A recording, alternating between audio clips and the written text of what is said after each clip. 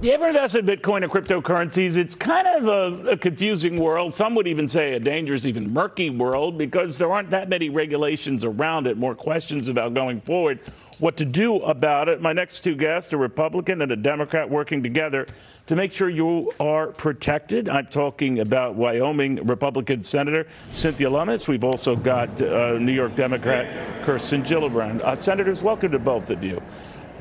Thank you. Senator Lummis, if I begin with you, I want to begin with you then on what you're attempting to do here. A lot of people say that cryptocurrencies have sort of found their footing and this whole investment field is policing itself adequately. You're not buying that. We're not, Neil.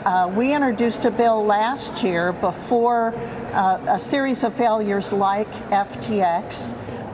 Members of the Senate and House sort of pulled back at that time, unclear about whether we had the right approach. We have reworked this bill, filed it today.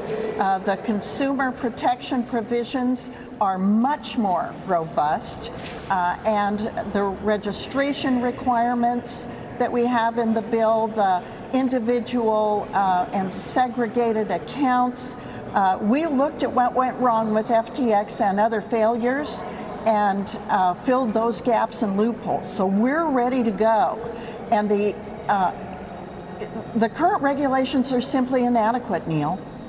Senator Gillibrand, one of the arguments that's been raised, be careful how far you police something because you'll kill it in the crib, and that this is a promising investment field, whatever the problems with some of these other entities that have since gone belly up, but that this could kill it off entirely. Do you think crypto technology, crypto investments are worth it?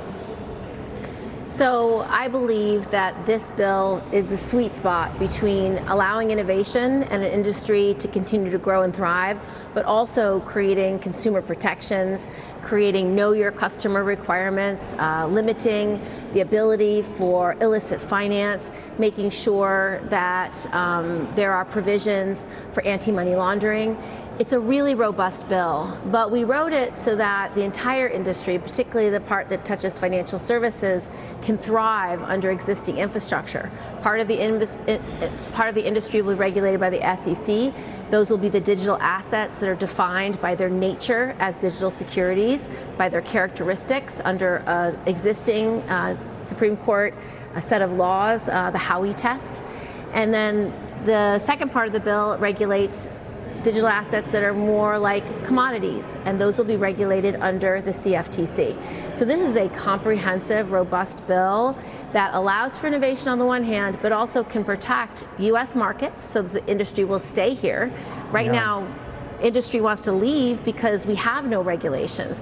They want to go to Europe and other places that have certainty. We need to provide certainty for industry participants, but most importantly, so that our consumers are protected.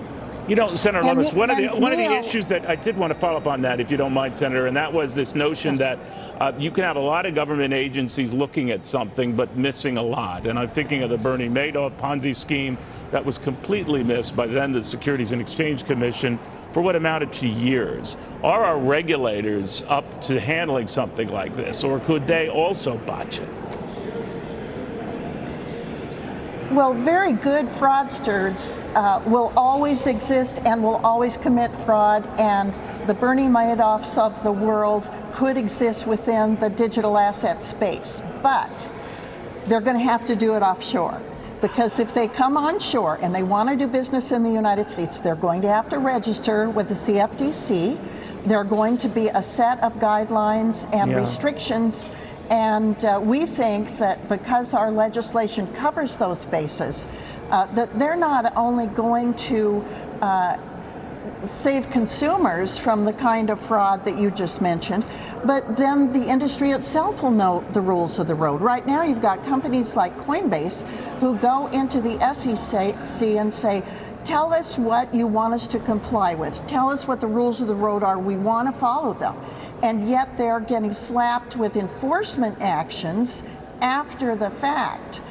So this is a way, discourages. I get it, this is a way to police that. But Senator Gillibrand, pressed for time, but I did want to get your thoughts on how far this goes, because as Senator Lummis pointed out, a lot of these nefarious characters could do what they do offshore, but that would affect the price of these crypto assets, whether it's happening in London or Dubai or any one of these cities that come back to investors who have this stuff in their portfolio here in the US of A. How do you stop that? So if we have a regulated market in the United States, it means that digital assets and cryptocurrency businesses will have a jurisdiction where they have certainty about what to do and how to do it to keep their businesses strong, but also protect consumers. And so if there are bad actors, they will be prosecuted because now there are rules telling them what they can do and can't do. But if you look at the examples, FTX was registered in the Bahamas for a reason, because they did things that you could not do under US law.